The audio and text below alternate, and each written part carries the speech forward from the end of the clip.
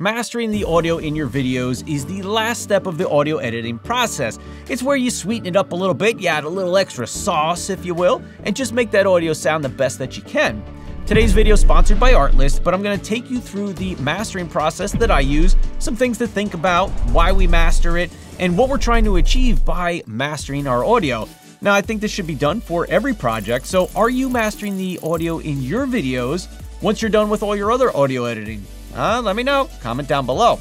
If you don't have a project that you can practice mastering, I'm going to provide a file for you. For the members, it's going to be free. You can go ahead and download it from my Shopify, or if you're not a member of the channel, you can pick it up for $3 and then you can try it out. It's going to be the Star Wars video that we worked on a little while back with Casey. So let's jump in Resolve. Let's take a look at mastering and how we can make that audio the best that we can. So if you downloaded the file that I provided, or you have your own project, make sure all of your audio work is done. So all of your sound effects, your music, your dialogue, everything's in there. It's edited. It's at the proper levels that it should be set at. If you don't know what the levels are they should be at, I've got a whole video on that you can check out. But the file that I gave you is one track. So it's got everything edited together minus any mastering that I want to do. I'm going to show you the process that I would use to master this particular little video clip. So like I said, all of the other audio editing's done. Now let's jump over into Fairlight and work on some mastering. Musical notes at the bottom to jump over into Fairlight. So in Fairlight here, a couple things that I want to consider when I'm mastering. I want to add a little extra something just to sweeten up the audio a little bit. I do that by adding a little bit of EQ. Now, I also might want to use my dynamics a little bit to apply a compressor to make sure that any levels that get a little loud don't end up peaking over based on any of the other changes I might make while I'm mastering. Also in the mastering process, I take a look at my overall loudness levels to make sure that I'm close to, but not exceeding, in my case, YouTube's loudness levels, which is -14 LUFS, or LUFS. The first thing I like to do is get my loudness stuff set up. So in my loudness graph up here, I want to make sure that for me, I'm on YouTube, but if you're mastering to a different standard, you can click on the three little dots and choose one of these other options right down here. You use whatever works for your project. Now to show the loudness scale, we can look at our numbers up here, but I also like to turn on this one, the toggle automation, and that's going to show me my bus 1 down here, and it's going to show me a graphical representation of my integrated loudness level. So I like to leave integrated on and turn on the loudness history. Now, if you don't see this part here, it may be because your window is too small. So you'd only see that. Just grab the bottom, open that up, and you should see these options right here. So the first thing I like to do when I'm mastering is kind of check my loudness levels and see where they're currently at before I make any changes. So in order to do that, I'm going to make sure I hit reset up here, as well as the start button. Then I'm just going to play through the video and see where these levels fall.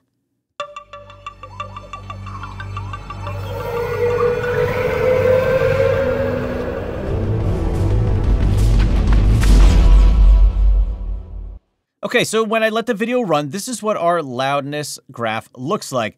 Now I can see that I do have a little bit of headroom here where I can make everything as a whole a little bit louder. So when we talk about making everything a little bit louder, I'm not talking about going into individual tracks and working with individual, tracks or clips or anything like that. That should be all done already. But what I want to do is take everything as a whole and make it a little bit louder. So there's a few different ways that I can do that. One way is to just grab my bus 1 slider and give it a little boost there, right? So in this case, let's say I boosted up 3 dB right here. Then I would play back through this and see where my loudness levels are. But before we do that, let's start to make a few more changes to this and let's just sweeten it up a little bit. One way that you can sweeten it up is to use a little bit of EQ to boost the low end and the high end a little bit. So I'm going to come to my bus 1, double click my EQ. And in my EQ, this is the default settings here. I'm going to reset it just to make sure. But what I can do is grab my 0.2, bring it up just above 250 hertz and boost it up just a little bit, right? My gain down here, I boosted it 1.8. You don't want to do anything heavy-handed here because it's affecting everything as a whole. You want to make sure that you make small adjustments here when you're mastering, so that way you don't throw everything out of whack because you already edited all of your individual clips and tracks exactly how you want it. So now we're just adding a little sweetening, a little sauce, if you will. The other thing I like to do is grab my 0.5 here and just add a little bit to the high end, maybe starting around 3 to 4K. I'm just going to boost it up a little bit. Let's say 1.4, 1.5, something like that. Now, these changes are going to be very subtle, and if you don't have a really good ear or good speakers to hear this on, you may not notice the difference, but I can assure you it's going to make a little bit of a difference, and it's going to make it sound a little bit better. Now, you can increase your changes here, or the amount that you're changing on the EQ, just so you can hear it a little bit more.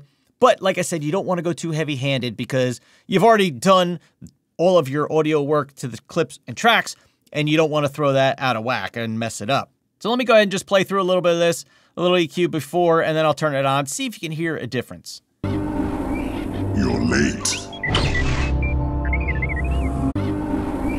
You're late.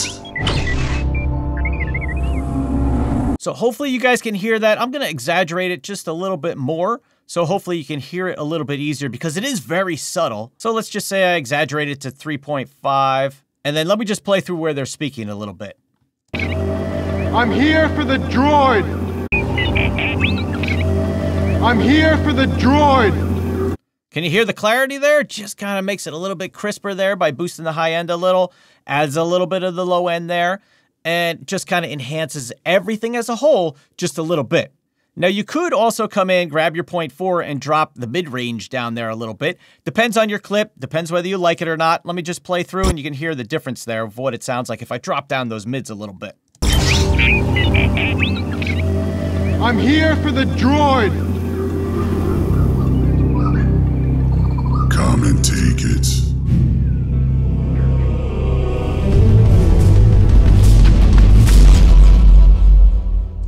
So now you can hear at the end there, right? We did have a little bit of clipping. You could hear the distortion there. So I'm actually going to lower down the low end a little bit because I don't want to be peaking. Lower down the top end a little bit.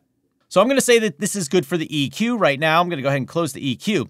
Now, I want to make sure that as I make everything a little bit louder, if I have any parts like the lightsabers at the end there, that they don't peak and we don't, blow our audio levels there. So there's a few ways that you can do it. With all this talk about audio mastering, how can you master creating awesome videos? One way that you can do that is to use the sponsor of today's video, and that is Artlist. I love Artlist. I go there for any kind of stock footage, music, sound effects, templates, plugins. Artlist has everything you need to help elevate your videos and take them to the next level. Anytime I've needed something, I go on Artlist, I search for it, and I'm presented with tons of awesome results, like maybe I want some rocket music. Maybe I need some kind of cool sound effect where I throw something and I break a window. Maybe I need some kind of intense music, right? Or maybe I'm just looking for video clips and stock footage to really enhance my video and just bring it to that next level because I can't get out and film everything that I might need for a particular project. You've also got voiceovers and templates and LUTs and plugins, pretty much everything that you need to work with your videos and make them awesome. So if you're interested, check them out. I'll leave a link down in the description below. And with that said, let's get back to mastering our audio. And don't forget to check out Artlist for mastering the rest of your video. We could use our dynamics right here and add in just a little bit of a compressor, or you could use something like the soft clipper, which is an effect here that comes in DaVinci Resolve, and use that as the way to prevent anything from peaking. So let's try the soft clipper method here.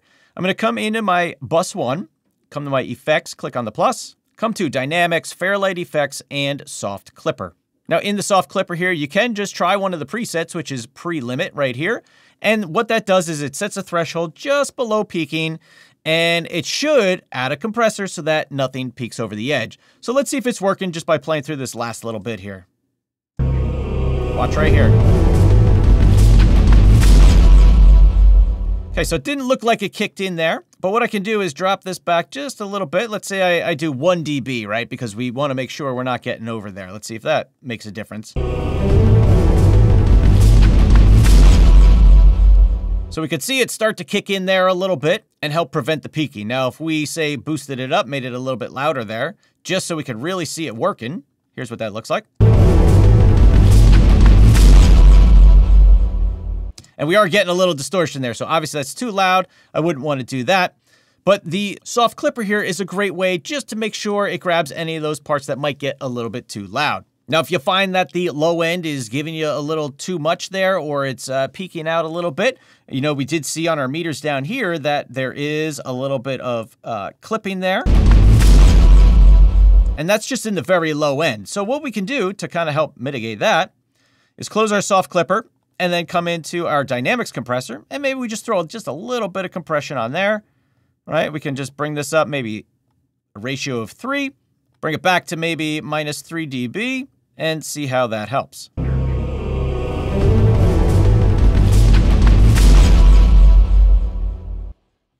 So you can see we're still getting a little bit of a peaking and distortion there. But the other thing we can do with our dynamics here is kind of reduce the whole dynamic range of everything as a whole a little bit. And in order to do that, I might just boost this up a little bit to make the quiet parts a little louder, and then bring down my threshold a little bit. Let's say, I don't know, maybe minus 8.2. Maybe bring our threshold back even more.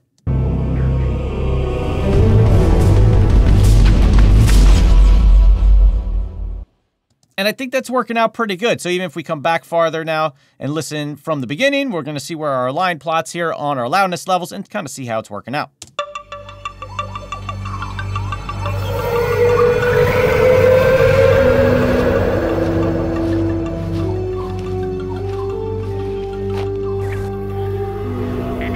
Now we do notice that our integrated up here is a little high. So you know what? I'm just going to come to my bus 1.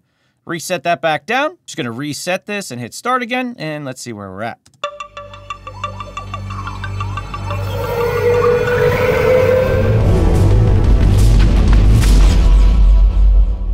So overall, I think that's pretty good. Our levels look like they're in a good spot for our overall loudness. We've sweetened it up a little bit by adding a little bit of low end, a little bit of top end. Now it's going to vary on your particular video and how you can make the changes, how much you can add to, you know, the EQ, for example. It does take a little bit of trial and error to make sure that everything is in the right spot, it's sounding good, and it's exactly how you want it. So do you master the audio in your videos? Let me know, comment down below. I want to know if you've ever done any mastering on any of your videos, because if you aren't, you should. You could just do that little bit of checking the overall levels for the platform you're uploading to, sweeten it up just a touch, even if it's only music and talking head stuff. You can still sweeten it up just a little bit. If you've got questions on the mastering process or other ways to do things, or you have other thoughts, feel free to drop a comment down below. A big thank you to Artlist for sponsoring today's video, and with that said, I will see you guys in the next video. Peace.